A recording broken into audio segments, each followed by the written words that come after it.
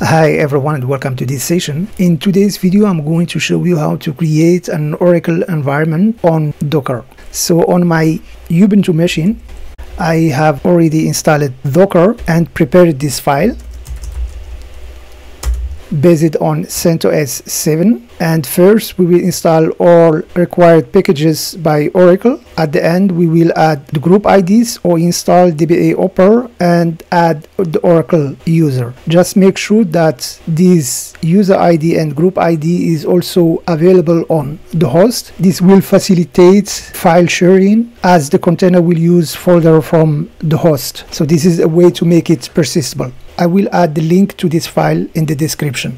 So first let's create the image based on the Docker file using this command. We give it a tag, CentOS 7. Let's run. It will take some time.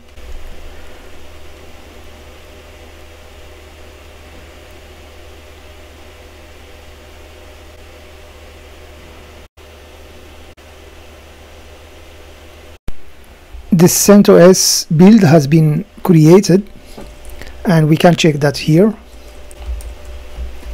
So this is our created CentOS. So the next step is to install Oracle software. First you need to download the software from Oracle homepage. So I have already downloaded the Oracle software, the 12C version. This is the zip file. First let's create this directory. This one will be the home for our Oracle. So this is my directory. So from here this belongs to the host. I will map this folder to the container. So I will show you how to do that, but first let's create this path, this directory until here using make dir -. This is done now, and I prepared this script.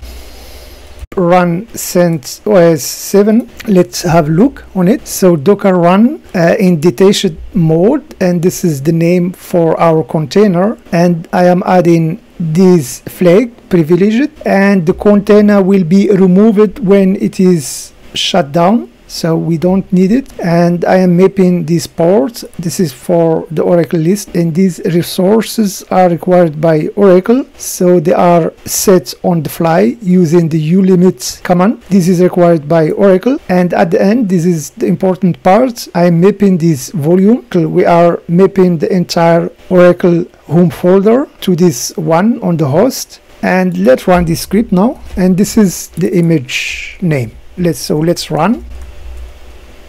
And you see the Docker, the container has been started. Let's attach this container. We are now as root. We can change to the Oracle user, and as you see, because we mapped the home to this one, first we need to extract this zip file using this command.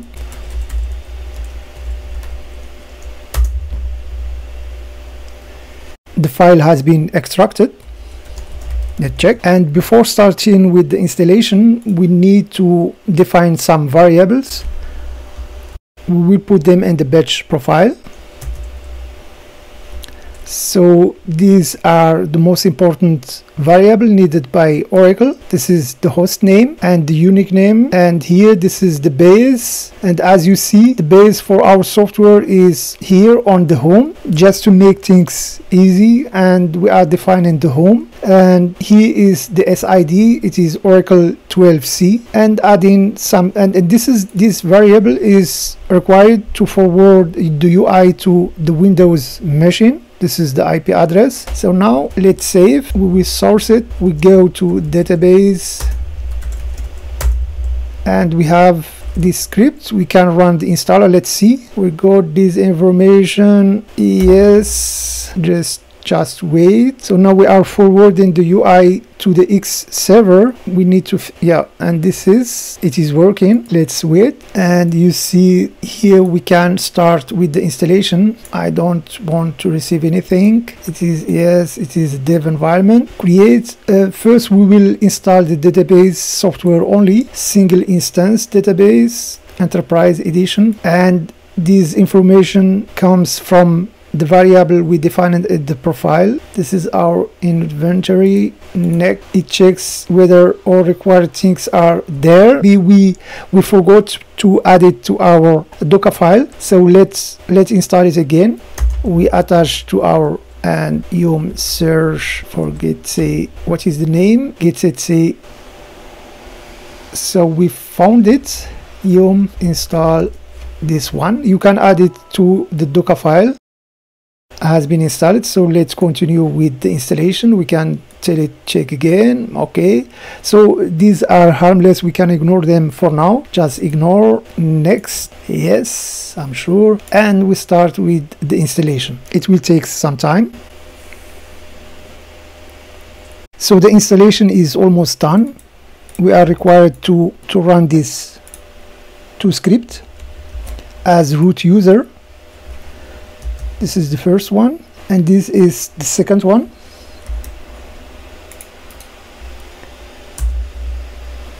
Enter. We don't need RESTful analyzer.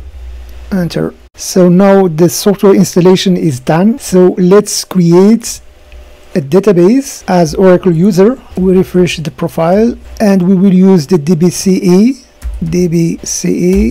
Again, using the UI, forwarding the UI to the Windows machine, and using this utility. First, create database. Yes, here are all required information, so we will opt for this option, advanced configuration. It is a single instance, general purpose, Oracle. This is the SID. It should have one pluggable database, and use template. Yes, we don't need to specify this for now, we can do that later on. The listener will be created even you don't specify here new listener. We don't need this option. Here you have the possibility to set some sizing. It is UTF-8. We will not create. We will keep this setting here. So now let's create. We don't need to an enterprise manager. It is a dev environment. We can opt for this option. X, yes. And now let's create. Finish. So let's wait.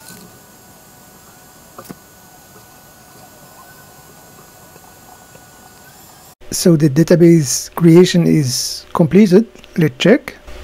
We can check using SQL Plus, and as you see, the database is up and running. Can show PDBs, the pluggable databases.